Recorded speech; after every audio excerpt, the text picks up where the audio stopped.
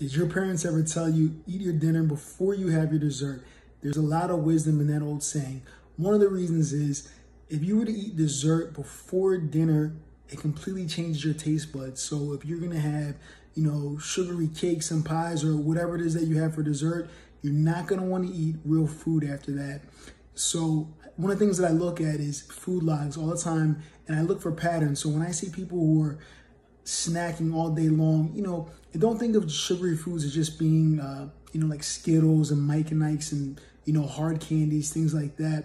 We're talking about wheat thins, Triscuits, Goldfish, graham crackers, things like that are filled with refined sugars. So people who are constantly picking on those things all day long, it completely changes your taste buds.